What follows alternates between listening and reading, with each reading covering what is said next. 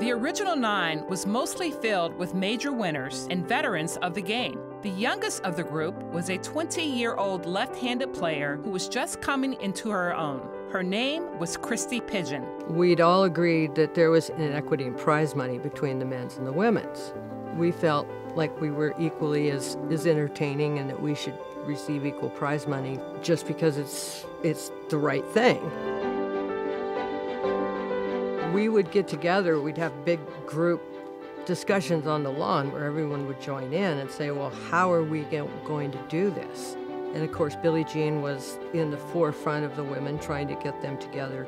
But I think Gladys Heldman, who is an incredible innovator and forward thinker, took the ball in her own hands and started talking to Joe Coleman, the CEO of Philip Morris.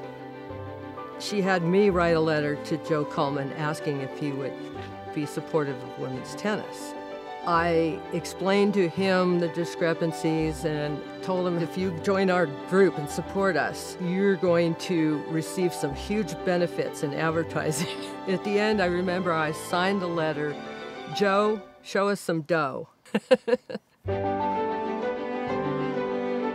had some serious talks about which way we could go, decided amongst us in voting that we would sign a contract with Gladys. And obviously Gladys wasn't trying to make money, hence the $1 bill. She wanted to get women's tennis rolling.